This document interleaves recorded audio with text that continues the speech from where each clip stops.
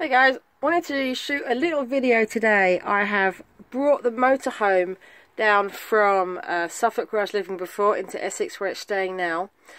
And this is my wardrobe.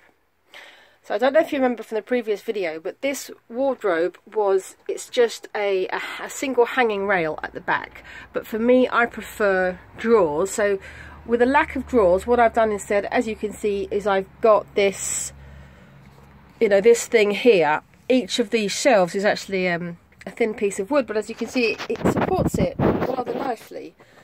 And then on the right, I have a smaller one in there just to fill up the available space. So I've got underwear in there.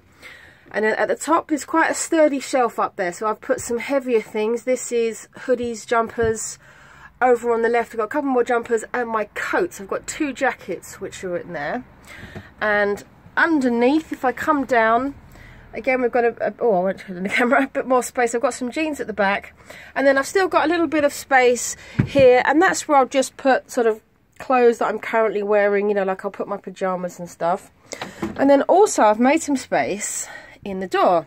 I've got a hanger up here, so I've got my festival hat.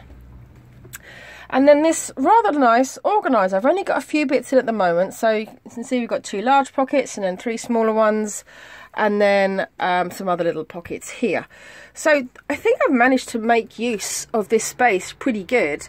And what I love about it is that this is literally everything I own, clothes-wise, other than what I'm wearing right now, and a little bit of laundry.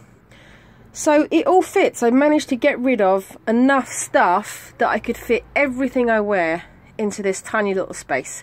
Even though I do have some extra cupboard space in the motorhome, I didn't want to use it for clothes. So there you go. I'm very happy with that. And now I'm going to be taking all of these clothes indoors for the next few months.